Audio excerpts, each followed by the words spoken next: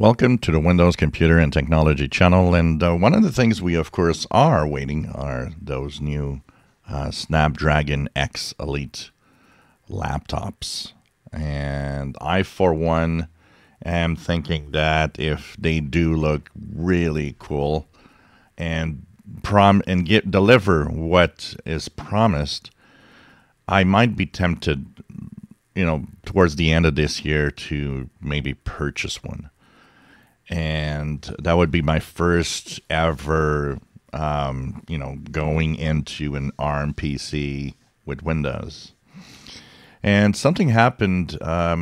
There's, of course, we haven't talked about him for a while. On X, there's Walking Cat. And Walking Cat often delivers and shows us unique things that he's found out. And there could have been something very interesting. The first images of some leaked Snapdragon laptops. They would be the Yoga Slim 14, and they look sexy, I gotta say.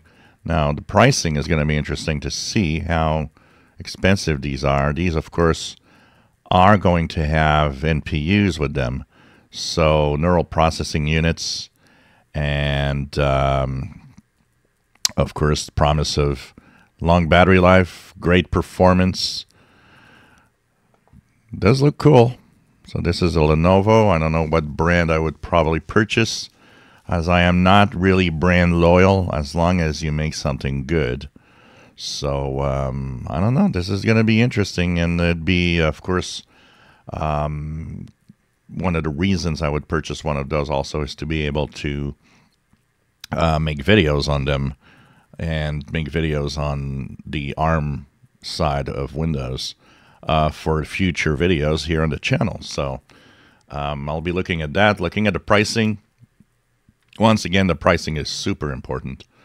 And if you guys want to see more of the stuff that is happening, well, the Walking Cat on Twitter, why not go and follow this guy? Always kind of interesting to see what it brings up as leaks and as information. Not much in terms of specs or information yet. All that we know is these are possibly the first laptops that have the Snapdragon X Elite CPU and NPU in there. Looks kind of cool. And, this is going to be like the future of our computing this year. A lot of ARM stuff. And I think this, I said it a few times, and I think maybe now, for the first time, ARM CPUs are going to kick Intel's and AMD's butt in performance and having a new direction and new types of PCs we can purchase that do it all with Windows. If you enjoy my videos, please subscribe, give us thumbs up. Thank you for watching.